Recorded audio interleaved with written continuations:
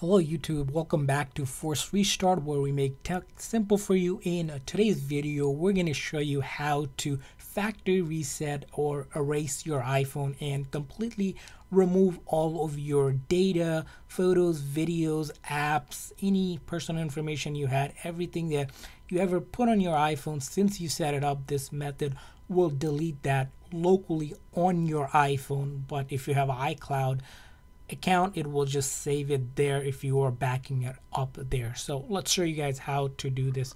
Now, before we proceed to doing a factory reset or erasing your iPhone 13 here, first thing to do is, before going anywhere, is simply backing up your data, because once you do this, and if you haven't backed up your data, it will not be recoverable in any way and would make it impossible to pretty much recover that data. So what do we mean by doing that? Well, there's a couple ways to back it up. If you're using iCloud account, you can back it up there, but if you're using the free iCloud account, it's only 5 gigs, so some stuff might not get backed up. The best probably way to back it up is using iTunes on your PC or your computer that you have.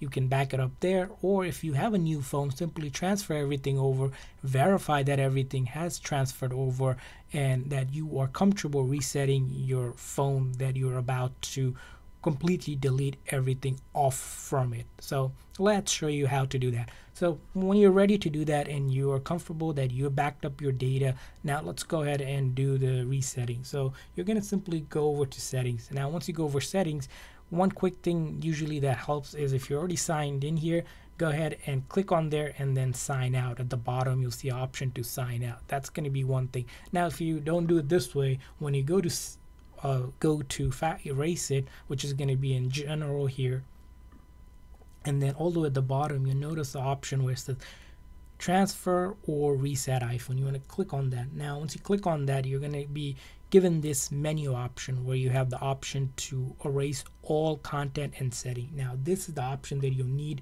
to erase your iPhone. As you can see here, this gives a quick message about erasing and how much of the apps and data it will erase. So as you can see here on this phone, there's about 15.5 gig that will be erased and completely removed from it. So you want to hit continue here, and once we hit continue, we get a final message sort of warning us that once we do this, again, all media data and setting will be erased and this cannot be undone. That's why, as we mentioned multiple times in the beginning of the video, is that you are backed up somewhere, whether it's a new phone, on your iTunes, through your computer, or simply just on using iCloud backup. That also works. So once you're comfortable here, you're going to hit that erase button, and once you hit that erase button, it's going to kick off the process. And now the process can take somewhere between a minute or two to sometimes even several minutes, 5 minutes, sometimes even 10 minutes. Again,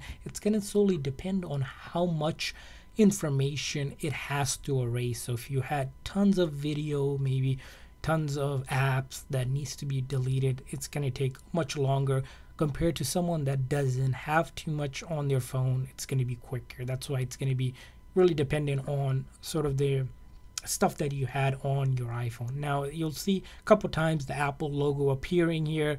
It's simply just doing the process, and once it has done all of that, it's going to be simply giving us back to the main screen where initially you got when you were setting up your iPhone, with the languages, the Wi-Fi connection, and all that stuff. Now if you're selling your phone or giving it away, trading it in, another thing to do is simply go ahead and take the SIM card out. Here it's going to be right here. As you can see here, this SIM card is attached to your phone number. So if you're moving that over, you probably moved it over to a new phone, or simply if you got a new SIM card, you can discard the old one and use the new one on your new SIM card. But something to consider of doing. Of course, it's not necessary, but it's something probably want to consider doing as part of the reset of it. And as you can see, this phone had about 15 gigs or so to erase, and it took, as you can see at the end of this video, we're at the main screen on iOS 15. That animation comes up, and at the home screen now, this phone is ready to be traded in, giveaway or sold, whatever you prefer, and all of your information has been erased. So hopefully this video was helpful. If this video is helpful, please make sure to like and subscribe button. Thanks for watching. See you guys next time.